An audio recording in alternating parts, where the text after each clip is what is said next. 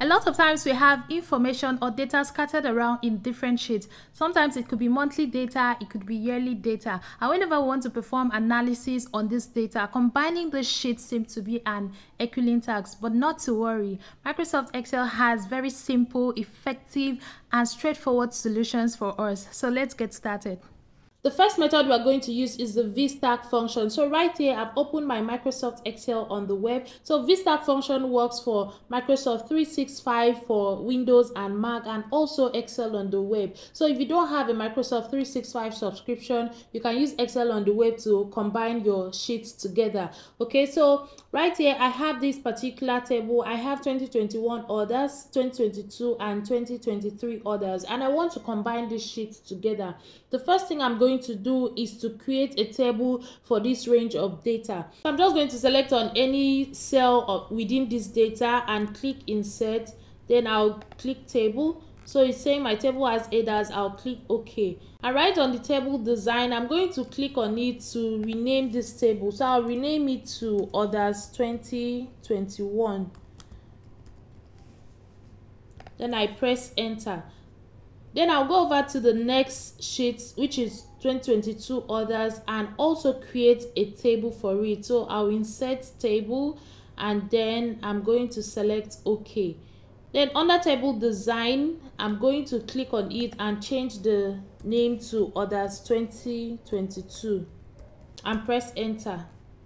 So the essence of creating table is just to enable me perform my calculations easily, especially when I have a large data set like this. So you can also create for the tables as many sheets as you have. Just create tables for them. I've created table for 2023 orders already. So what I'm going to do is to open up a new sheet right now. So on this new sheet, we are going to type an equal to sign and type a Vstack function.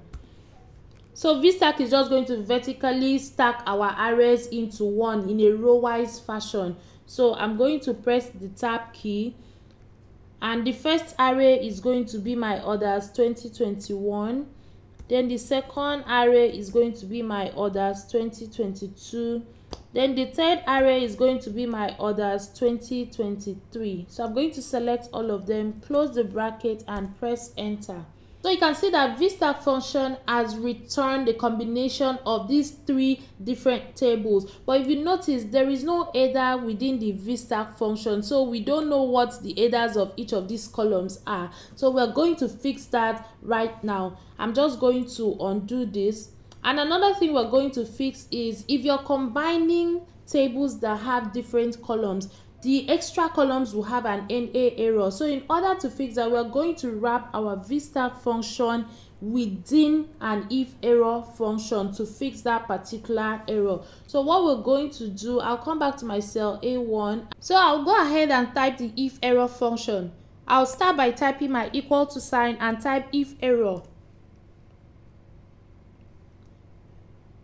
The first argument, which is a value, is now going to be our Vstack function. So I'm going to type Vstack function. Then our first array, in order for us to fix the headers, I can go back to any of these three tables and select the headers. So I'll just go back to 2023 orders and then select this entire header. Then I'll put a comma sign. Then the second array is now going to be our orders 2021. The third array is going to be our orders 2022. Then our fourth array is now going to be our orders 2023. Then I'm going to close the bracket and put a comma sign. The second argument of the IFERROR function, which says value IFERROR, I'm going to add an empty string. Remember, you can add any character that you want to add to replace the NA errors. Then I'm going to close my bracket and press enter. Once I press enter, you can see that Vstack function has returned a combination of these three tables, but this time with the headers as well, because we actually fixed the headers. So this is how you can combine your multiple sheets together using the Vstack function. The next method, we're going to use Power Query Editor. So let's head over to our Excel desktop application. Right here on my desktop application, I'm using Excel 2021. So right here, I already have the same data set here. So we have orders 2021, 2022, and 2023. In order for us to combine these sheets together, I'm just going to open up a new workbook by pressing Ctrl N. On this new workbook, we are going to click on Data tab and then select Get Data. Then we'll select from File and from Excel Workbook. Then you're going to open the location of your file and select that particular file. Then you click to open. Right here on this navigator dialog box, these are the tables within that particular Excel workbook. So since we want to select multiple items, I'm going to select this box and then I'll select others 2021, 2022 and 2023. Then I'll click to transform data.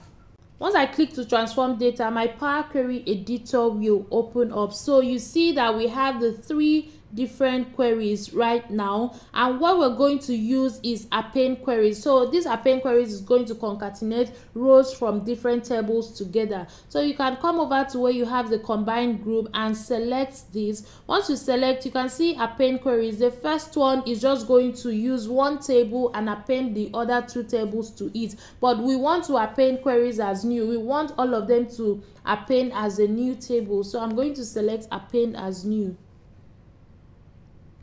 And on this dialog box, I'm going to select 3 or more tables. The first table has been added already, so I'm going to select the second one and add, select the third one and also add, then I'll click OK. Right here, we have a new table, which is a combination of these 3 tables. So I can come here and quickly double click to change the table. So we can call this sales data. Then I'm going to save it. Once I'm done with that and I want to load it into my Microsoft Excel table, I can come over here and select close and load. So we have 2 options. Close and load to is going to give you other options, like if you want to load to pivot table or add it to data model. So but yeah, I just want to load it to an Excel table, so I can just use close and load to. Once I load this data, you can see that it has returned all the queries, including the combined data. Remember, we renamed it to sales data. And right here on the right pane, you're going to see a queries and connection pane, which is going to show these different sheets that was used to create this particular sales data. So that is the first way. There's another way you can combine tables, which is merging queries. So merging queries, you have to merge them through columns. Most times you can use VLOOKUP function, or you can even use index match, but that can be very complex. In order to do that, let's say we can just click back on our sheet 1, and since we already have Power Query editor open before, I'll just click on data and then select get data. Then we'll come over here and click to launch the Power Query editor. Once we launch the Power Query editor, I'll just come over to our new query, and under recent sources, I'm going to select the same Excel sheet. I'm going to select it. And on this navigator dialog box, I'm going to select multiple items. Then I'll now select the first table and I'll select the second one, which is the product table. Then I'll click OK. So you see, for our product table has only product key and product name column. For our orders table, so this orders table contain orders, but we only have product key column right on this table. So we want to combine this table to extract the product name and add it to this particular table. In order to do that, right on this particular table, I'll come over to merge queries.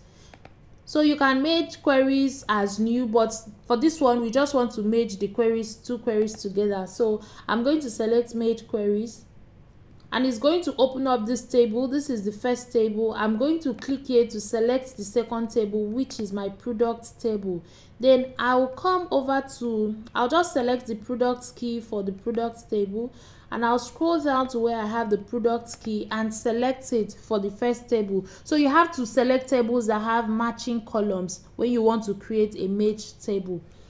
Then right now the selection has been matched together, and I'm just going to click OK.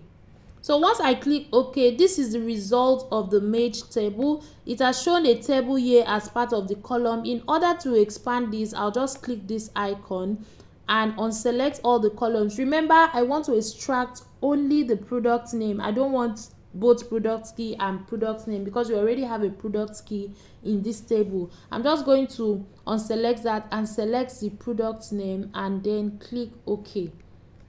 Once you click OK, you can rename the table. Just quickly double click and rename the table, call it product name, and your column has been renamed. You can even reorder this particular column. Then you can also use the same method of close and load to load it to your Excel table to perform your analysis and visualization.